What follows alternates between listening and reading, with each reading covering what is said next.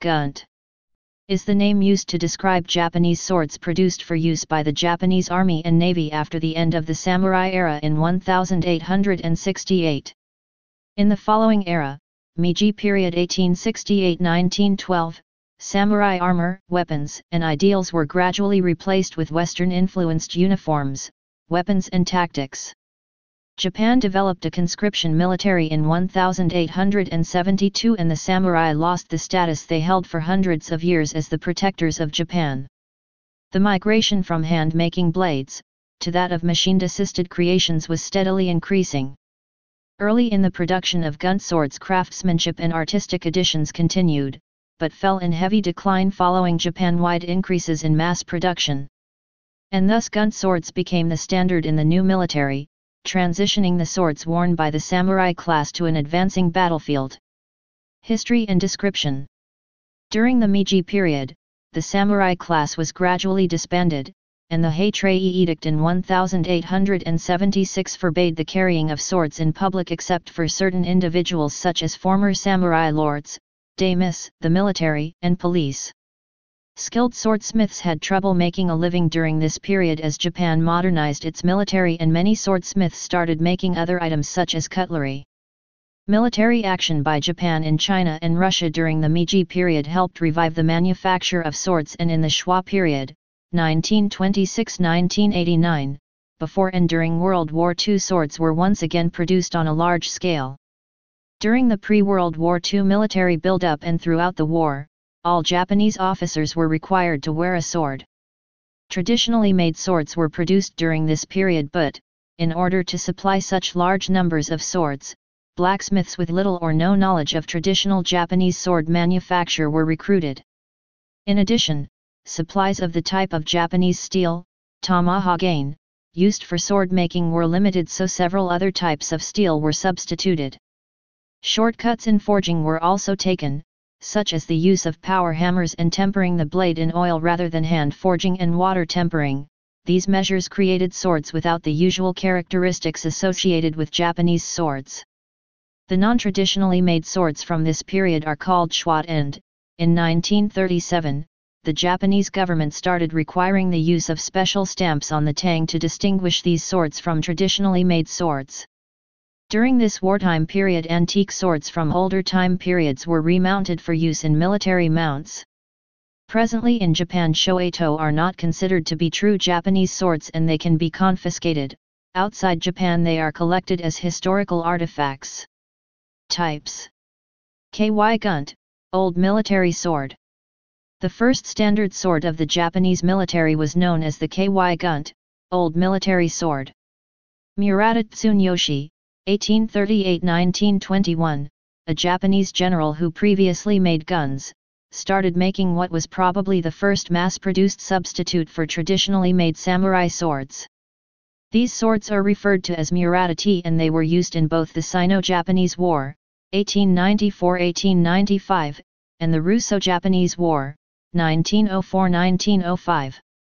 The Ky Guntō was used from 1875 until 1934, and many styles closely resembled European and American swords of the time, with a wraparound handguard, also known as a D-guard, and chrome-plated scabbard, saya.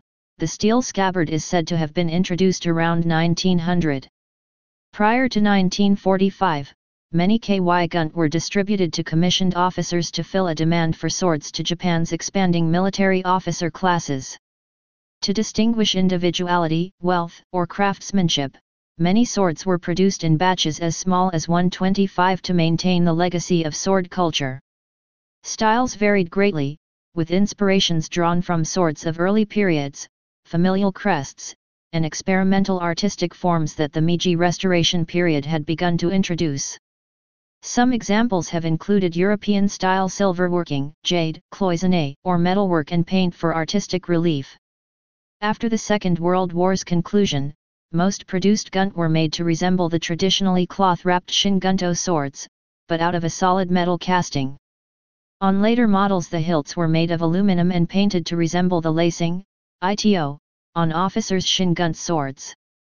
These swords will have serial numbers on their blades and are nearly always machine-made. If the sword is all original, the serial numbers on the blade, suba, saya, and all other parts should match. Shingunt, new military sword. The shingunt, new military sword, was a weapon and symbol of rank used by the Imperial Japanese Army between the years of 1935 and 1945. During most of that period, the swords were manufactured at the Toyokawa Naval Arsenal. In response to rising nationalism within the armed forces, a new style of sword was designed for the Japanese military in 1934. The shingunt was styled after a traditional slung tachi of the Kamakura period, 1185 to 1332. Officers' ranks were symbolized by colored tassels tied to a loop at the end of the hilt. The corresponding colors were brown, red and gold for generals, brown and red for field officers, brown and blue for company or warrant officers, brown for sergeants, sergeant majors or corporals.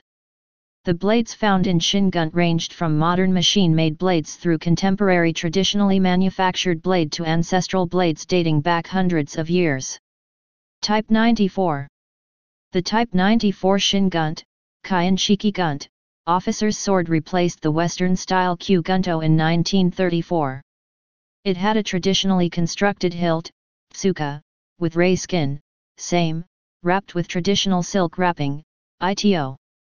A cherry blossom, a symbol of the Imperial Japanese Army, theme was incorporated into the guard, tsuba, pommels, fuki and kashira, and ornaments, menuki. The scabbard for the Type 94 was made of metal with a wood lining to protect the blade. It was often painted brown and was suspended from two brass mounts, one of which was removable and only used when in full dress uniform. The fittings on the scabbard were also decorated with cherry blossom designs. Type 95. The Type 95 shingunt, Kyg Shiki Gunt, released in 1935 was designed for use by non-commissioned officers, NCOs. It was designed to resemble an officer's shingunt but be cheaper to mass produce. All NCO's swords had machine-made blades with deep fullers, bohai, and a serial number stamped on the blade in Arabic numerals. Initially the hilts were cast out of metal, either copper or aluminium, and painted to resemble the traditionally produced items on the officers' swords. They had brass guards similar to the officer's shingunt. By 1945 a simplified NCO sword was being produced. It had a simple wooden hilt with cross-hatched grooves for grip. The scabbards were made from wood instead of metal and the guard and other fittings were made from iron instead of brass. Type 98. The change to the Type 98 shingunt, Kaihachi Shiki Gunt, occurred in 1938 and was essentially a simplification of the Type 94. There were only minor differences between early Type 98 swords and the Type 94 swords that preceded them. Most notably the second, removable, hanging point was omitted from the scabbard. Many changes occurred to the Type 98 between 1938 and the end of the war in 1945. Late in the war Japan's supply of metal was drying up and shingunt were produced with painted wooden scabbards, and with cheaper or no brass ornamentation. Some of the final swords produced in the last year of the war utilized cheap copper or blackened iron fittings. Kaigunt, naval sword. Kaigunt, naval sword, are the less common naval versions of the shingunt. Some Guntō were produced with stainless steel blades. Please subscribe and thanks for watching.